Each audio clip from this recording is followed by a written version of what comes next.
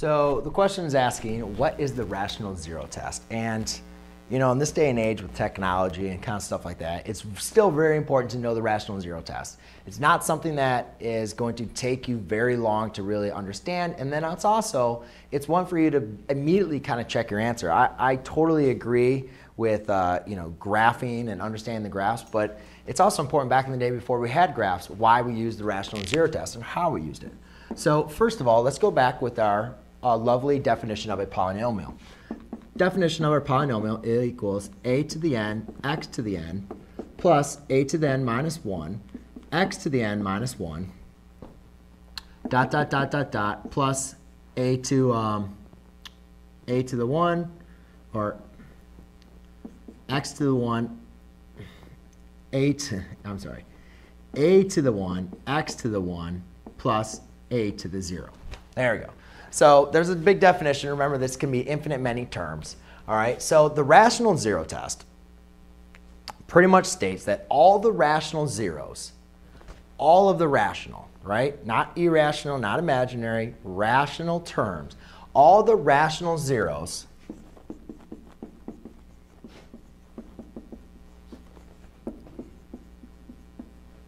can be found in the form P over Q. So then you say, what's P over Q? P, all right, is going to represent the factors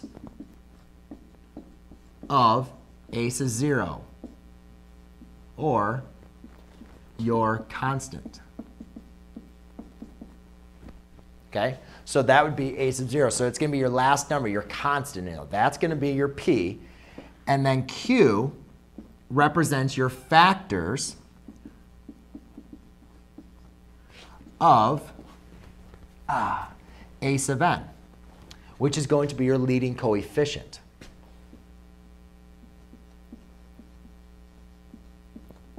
So let's just look at a quick little example here, and we'll just go and label up all the possible. Remember, it doesn't tell you these are exactly the rational zeros. This just tells you these are the possible rational zeros. So let's just look at, let me give you a function here. Let's do f of x equals, I'll do 4x squared minus 3x plus, not make it too hard, let's just pick 5. Okay?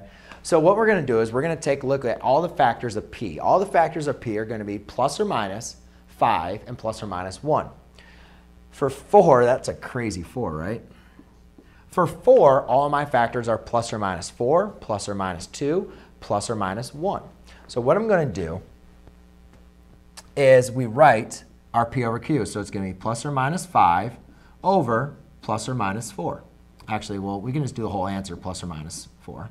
Then we can do comma, plus or minus 5 over 2, comma, plus or minus 5 over 1, comma, plus or minus 1 over 4, comma, plus or minus 1 over 2, and plus or minus 1 over 1.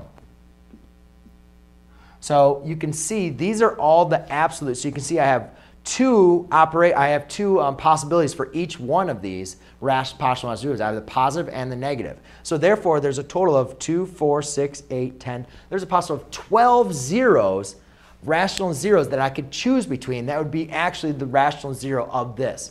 Now, however, if you look at this, I have an x squared. Therefore, there's only a maximum number of 2 zeros that I can have. So I'm giving 12 of them, but I can only have a maximum of 2. And remember, this just tells you that the number of zeros in the complex number system. This is telling you all the rational zeros. So we don't even know if it's a real zero, or if it's a real zero, or if it's a complex, or if it's rational or irrational. All we know, if it is rational, it's going to fall. It's going to be one of these 12 numbers. So it isn't like it isn't something like the greatest, oh man, this is the greatest achievement in the world. However, back in the day, I would be very happy to be solving this and proving this.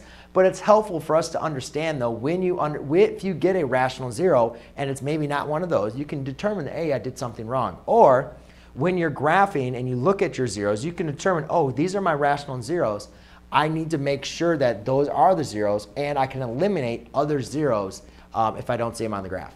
So there you go. That's the rational zero test. I hope it helped. Thanks.